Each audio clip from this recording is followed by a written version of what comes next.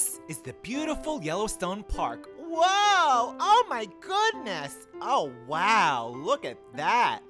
Now, Yellowstone Park was the world's first national park, and it has over 2 million acres. That's larger than Rhode Island and Delaware combined. Now, there are just so many species and animals and rocks and all sorts of crazy shit to be found in Yellowstone Park. Now look at this. You see, what's so interesting is that there's snow and then it gets very hot. Yellowstone Lake, incidentally, is the largest high-altitude lake in North America. Oh, look how pretty! Look at that snowfall! Brr, it looks freezing, chilly chill. Now, in addition to a lot of wildlife, Yellowstone National Park is known for having more geysers than anywhere else on this planet. Look at that shit just spout up from the ground. It's crazy. And Old Faithful, of course, is their most famous geyser.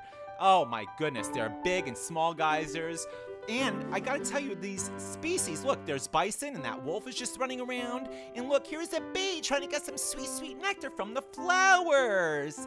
Yes, indeed, it's all here at Yellowstone National Park. I gotta say, you know, they have the largest concentration of wildlife in the lower 48 states. Oh, there's a bear in the snow. What are you looking for, bear? You're not gonna find honey in that ground. You will find perhaps a geyser, though. Geysers are just so fascinating. Now, Riverside Geyser in the Upper Geyser Basin shoots at an angle across the Firehole River. And when it does, sometimes you could see a rainbow. Oh, wow. Look, now the snow is melting. You see? Oh, look at that beautiful waterfall. I mean, if you love nature, this is where you have to go. You have to visit Yellowstone Park. It is just absolutely phenomenal. Now, let me tell you something. They have so many steams and spouts and geysers and beautiful flowers and all these animals. 7 species of bison and moose.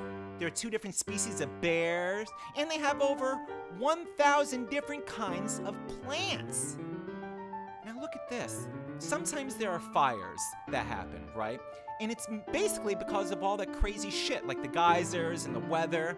And because of global warming and all this crazy shit, I mean, it's really affecting places like Yellowstone Park. Because it's hot, and then it's cold, and then there's fire, and then it's humid. I mean, ultimately what's happening is because of the weather and the environment, it is really wreaking havoc on the habitat for all these species. And there are effects that you can actually physically see. It's happening all over the place. Well, take a look at this leaf. I mean, what the fuck? Yellowstone National Park. Beautiful.